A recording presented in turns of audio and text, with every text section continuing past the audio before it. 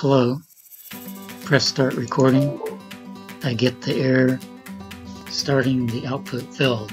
I'm going to show how to fix this error. However, this is only relevant to computers with the AMD processor. This is my computer information.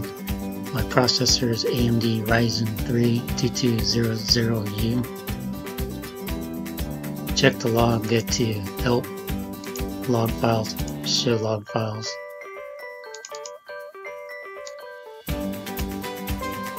This is what my log shows.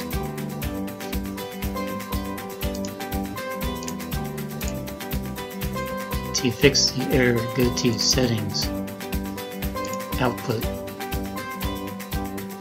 Encoder, change this from hardware to software, apply, OK.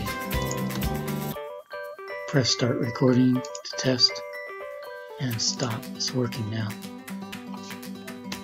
This fixed my problem, but it might not fix everyone's problem because there could be different causes for that error.